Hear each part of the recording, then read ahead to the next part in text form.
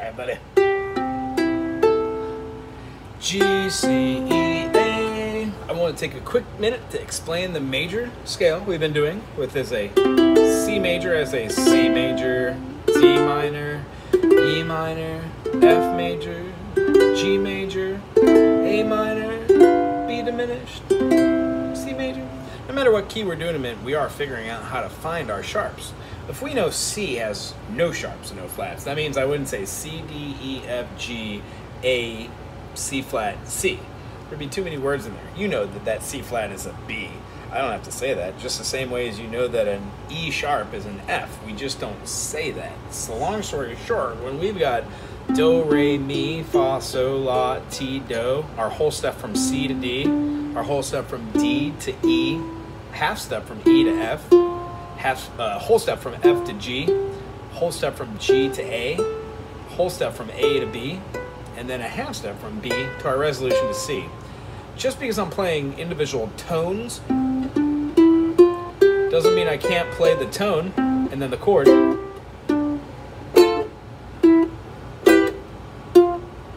Following suit.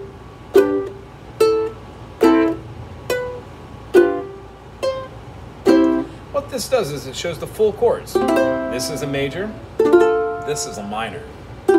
This here's a minor. We've got a major fourth, major fifth, perfect fifth, minor sixth, dominant seventh, I'm sorry, diminished seventh, and then our resolution. What happens when we start moving these chords around? It doesn't matter if we go up to D major, as long as our next chord in D major is following suit, D to E, right? But E goes to an E minor, D major, E minor. In D, we've got two sharps. In G, there was one, just the one F sharp. In D, now we have two. One's F sharp and one's C sharp. So when I play the F, I can't just play the F here, nor can I just scoot it up and play. You know that we've been playing our F two different ways. The idea is, if you play your F this way and drop your F to this A flat, and take the finger that was on the A and put it on the F, and put your pinky down, you make an F minor. F minor, F major. F minor. So this is F minor in a second fingering. When I scoot that up a half step, making it sharp a minor second, I now can put my finger down on the C sharp, giving that tone it needs. Or else it has that distance, which is an augmented chord. What you need is, and that is a F sharp minor. We've gone over this chord before. I just want you to see it again. D major, E minor, F sharp minor, G major.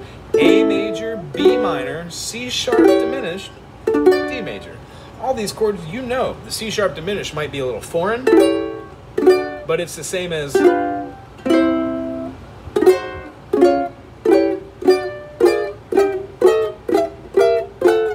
all the way up the fretboard. So what I'd like to do is show you, like we talked about today in our lesson, the notes that are behind that: C, D, E, F, G, A, B, C, do, re, mi, fa, sol, la, ti, do. If I'm playing in the key of C, in the key of F, and the key of G, some chords have notes that are similar, like in the key of C and the key of A minor. What I'm about to show you, what you play over the top of these, it doesn't matter. It'll always work.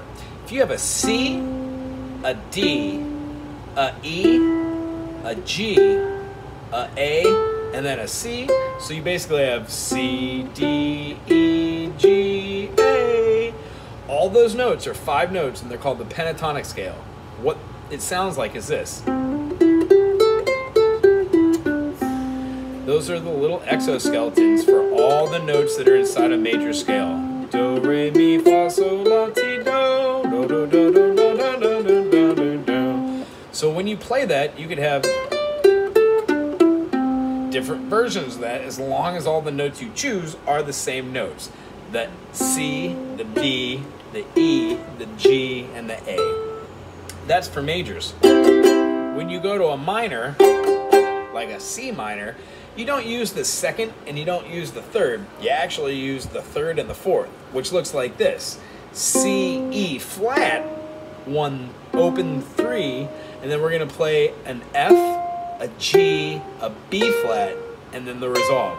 So what we have is the flat third, C, D, E flat, F, G, A flat, B flat, C, do do do do do do do do do do do do do do do. That's a minor scale, aeolian. The reason why, it's got a whole step, half step, whole step, whole step, half step, whole step movement in between, and it makes it interesting because when you play in the key of C major and you give yourself no sharps, no flats, you get do, re, mi, fa, so, la, ti, do.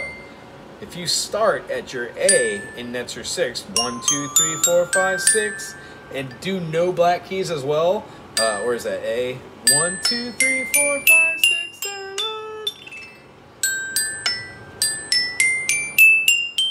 That gives you the steps and the intervals for a minor scale. Same thing is derived out of the key of G major. In the key of G major, there's one sharp. That sharp is an F sharp. The reason why I know is it is 5 notes from C. C, D, E, F, G. G now has one sharp. That sharp is F sharp. So when I play G, G, A, B, C, D, E, F, G. I can't play just that F. I have to play F, G. Sorry. Da, da, da, da. 1, 1, 2, 3, 4, 5, 6, 7, 1. Because that tonality follows the interval spacings of whole step, half step, whole step, whole step, whole step, half step. So what we're seeing right here with the pentatonics, these are quite literally just hopping around these. The majors have a C, D, E, G, A, B. Sorry, no B. A, C. And then the minors have a C, E flat, F, G, B flat, C. Both have 5 notes, just one has different tonality to give it a little darker, more melancholy tone. So, when you're playing chords like a D minor, you can play your D minor pentatonics over the top, and it will work every time. You can also play your relative. So if you're playing in the key of D major, you could play a B minor, which is its relative minor, and all the notes that are inside the B minor will be inside the D major.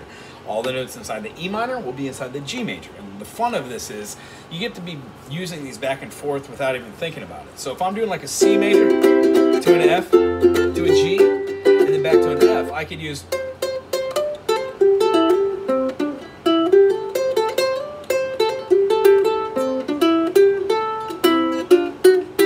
all those notes except for that walk-up used all those notes. The only ones that didn't use those notes would be that structure, which is a B flat in between a B and resolution to a C. All these chords you know.